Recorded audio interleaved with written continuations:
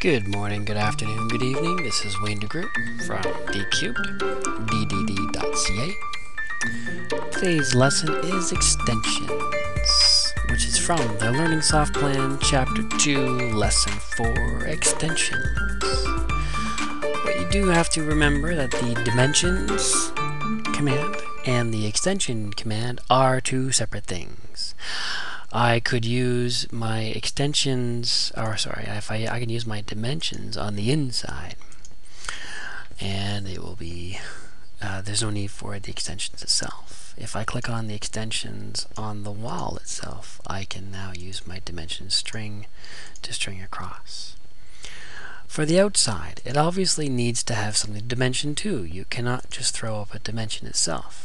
So what I will do is I can use three different types of extensions. I have single extension, item extension, and group extension. If I click on single, obviously it's going to just do one.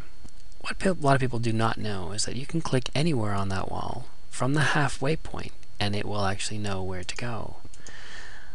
If I click on the exact same spot but go perpendicular,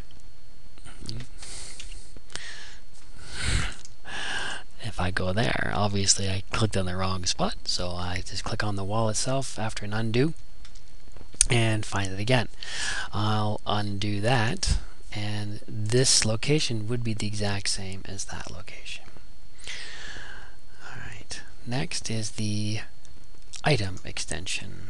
I'll have to pan that up and click on anywhere on the wall and come out.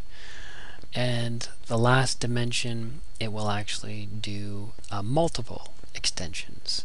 So if I click anywhere on the wall, I'll go down here. As you can see, it's going to kick out everything that's touching that one particular wall. I will click on dimension just to prove to where everything is going. There's our first level and our second level. Obviously, doing multiple levels will actually give the dimensions from every single extension itself.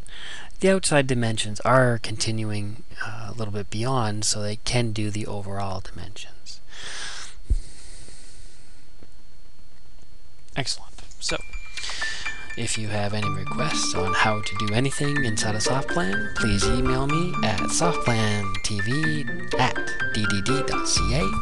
Thank you so much for watching. Softplan